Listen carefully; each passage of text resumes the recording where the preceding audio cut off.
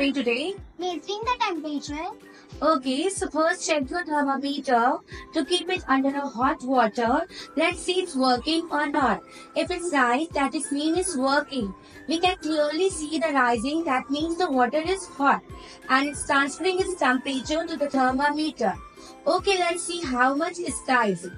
Okay, Tapasya, can you tell me the units to measure the temperature? Kelvin, degree Celsius and degree Fahrenheit. Perfect. Can you tell me at the sea level what is the boiling point of water? 100 degree Celsius. Okay.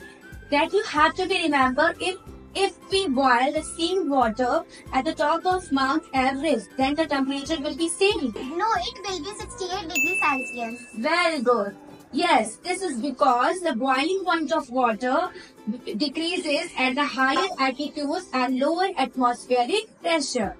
Now, can you tell me what is the steam water effect while under the deep ocean?